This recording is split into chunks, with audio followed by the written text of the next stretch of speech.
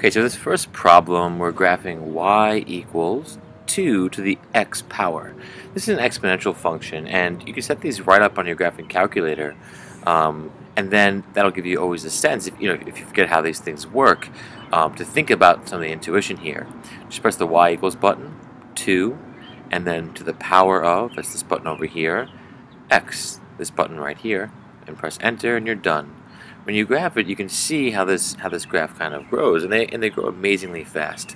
The basic idea is that, right, as x gets into the negatives, your number is reducing, approaching 0 but never touching it, and as x is increasing, your graph, when it's a positive base, and when the exponent is positive, is actually increasing, right? So we can mess with the base and the exponent, but if all things are positive, this is what you'll see. And if you want to see what happens when, for example, your base is negative, we can just hit second insert and then play with this function a little bit.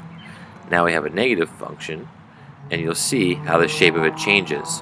So, you often are given questions where you're asked to analyze these kind of functions and analyze how different parts of the function being changed can change the shape of the function. So you can play around with that in your graphing calculator to kind of gain some intuition. Now specifically here, they want us to graph this by hand in this interval where x is larger than or equal to 1 and less than or equal to 3. So a good approach when you see that is just to pick the integers in that interval. So when x is -1, when x is 0, when x is 1, when x is 2, and all the way up to and including 3.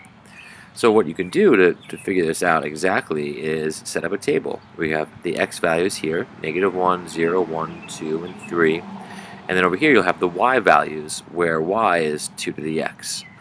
So plug -1 in. We have 2 to the negative first. Remember, that's 1 over 2, or 1 divided by 2. 2 to the 0 power, where x is 0, is equal to 1. 2 to the first is equal to 2. 2 to the second is equal to 4, and 2 to the third is equal to 8. So these are your points, right? Your first point is going to be -1, 1/2. So we plug that in. -1, let's say this is the y-axis 1 and 2 and 3. So we have -1, 1/2 right there. 0, 1, right? When x is 0, y is 1. When x is 1, y is 2, right? When x is 2, y is 4. When x is 3, it's 8. So count there, 1, 2, 3, 4, 5, 6, 7, 8. So right here. And then you would just connect this right here. And you can just graph the interval right there.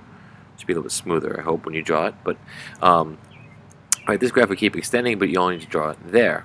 I just want to talk for a moment about, again, what's happening here. Think about why this approaches, right, 0. But it approaches 0 but never touches it. You can think about a couple of extreme cases, right? If we have -2, -3, -4, that means this is when x equals -4, y equals 2 to the -4. And that's just 1 over 2 to the 4th, right? Or 1 over 16. Small number. But jump ahead further down. Let's say you have eventually ... right? You reach x at a -100.